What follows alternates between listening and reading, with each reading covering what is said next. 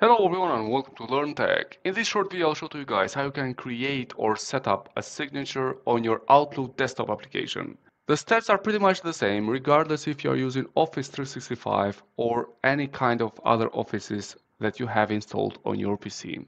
These settings of Outlook remain the same. So first of all we need to open Outlook application and then we click over File, and then from these options here on the left you need to click over Options, and now it will pop up those settings regarding Outlook, and we need to click over Mail. And now the settings that we need is this one here: create or modify signatures for messages. We need to click over signatures, and over here we have the settings regarding the signatures. Now in order to create a new signature we just have to click over this button here, New, and here we type a name for this signature. I'm just gonna put this name, Learn Tech, for example.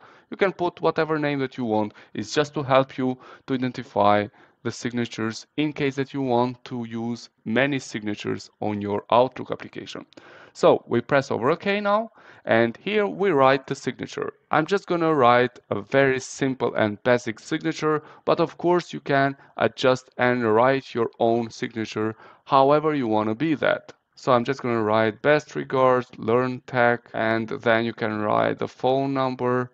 And of course, you can adjust the font type by clicking over here. You can change the theme color. For example, you want to make it blue, or you want to make it underlined, or whatever, italic, or whatsoever. You select it, and then you click over the different fonts that you have over here.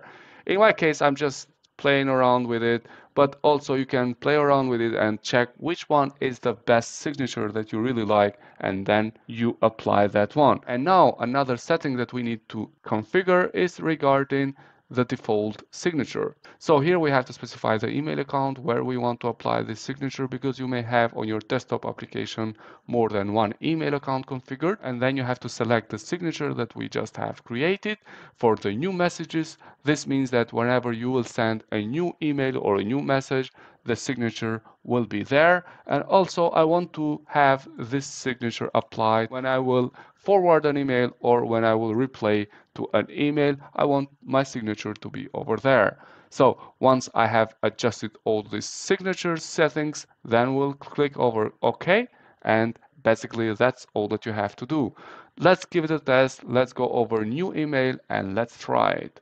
So here we are, the signature now is showing over there.